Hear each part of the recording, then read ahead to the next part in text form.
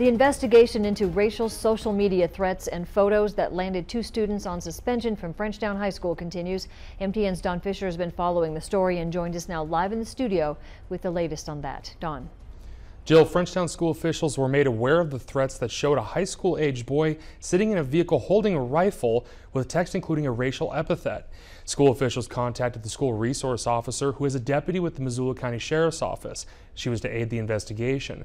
Upon review, 2 students were suspended, 1 boy and 1 girl. Missoula County Sheriff's spokesperson Brenda Bassett says deputies are working closely with the county attorney's office to decide if any charges will be filed.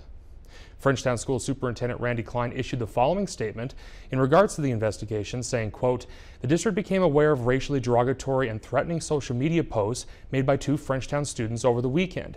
Due to the threatening nature of the posts, the students have been removed from the school while the district investigates the incident.